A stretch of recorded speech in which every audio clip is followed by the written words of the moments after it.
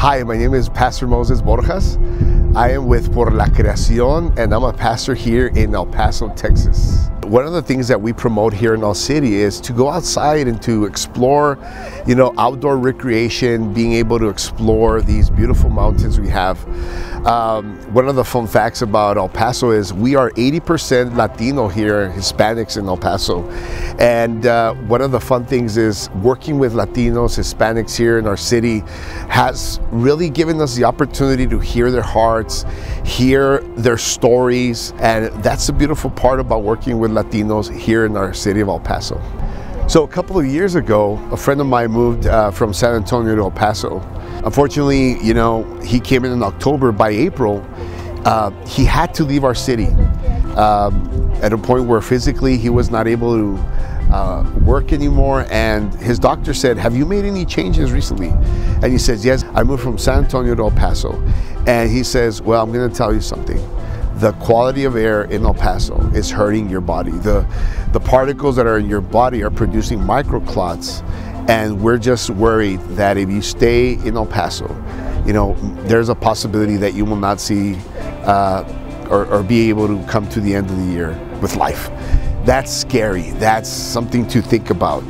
And a person that came with great ideas, with great intentions and objectives and purposes to help our city.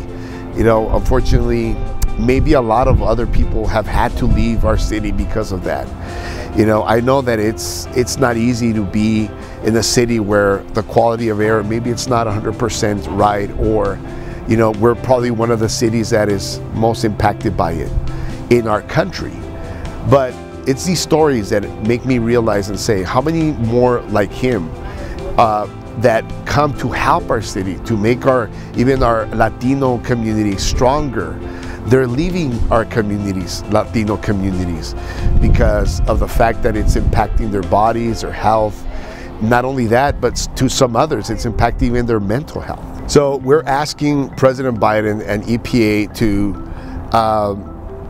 apply maybe stricter restrictions on air pollution. We want President Joe Biden and EPA for these restrictions to apply in a way that we could all say, what? We feel that they're working towards helping our communities. They're helping our society to bring clearness of some of these regulations and how they're being applied to some of these mega companies, especially here in the state of Texas. We want to be able to know that the effort is there. We want to be able to know that you're fighting for our Latino community. We want to know that something's being done, not something that they're saying, yeah, we hear you, and the same situation keeps revolving and revolving.